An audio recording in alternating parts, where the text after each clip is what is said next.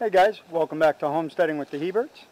We're just going to do a quick update here, so let's get to it.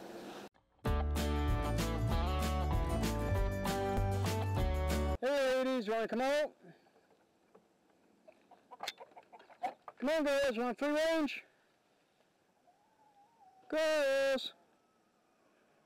Did you guys go to bed already?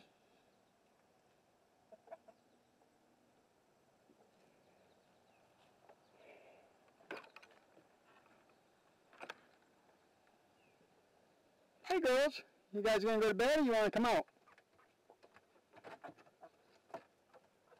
Alright, I guess you guys wanna stay up there. I was gonna let them free range, but it looks like they wanna stay in. I just mowed the lawn, so there's all kinds of bugs and stuff jumping around, so I figured they'd wanna get to those. But, I wanna show you guys the garden. We do have it in.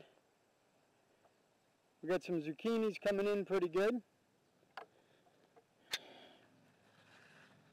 Oh, look at that. Oh, I didn't know that. We got two watermelons right there. I don't know if you guys can see them. They're right there.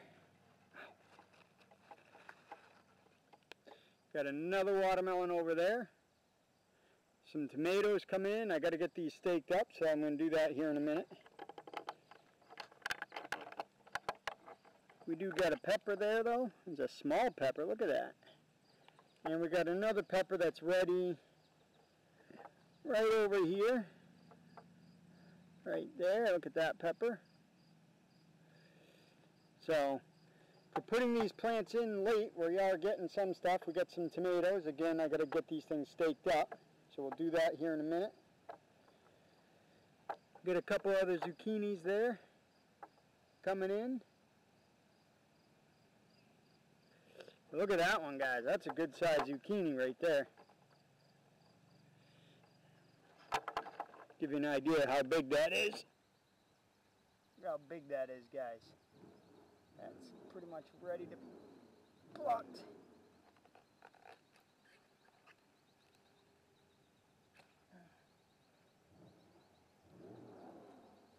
Another zucchini growing there, another one down there.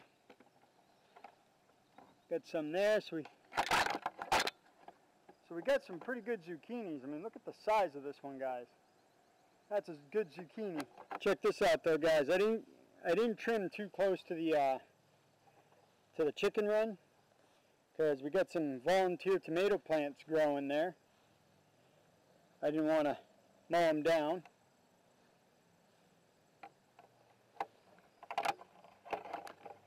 Those volunteer tomatoes, they should be cherry tomatoes, hopefully. So I'm looking forward to seeing if they give me anything. Well guys, that was a quick update. Thanks for coming along. Have a great day, and remember to click that subscribe button. Bye guys.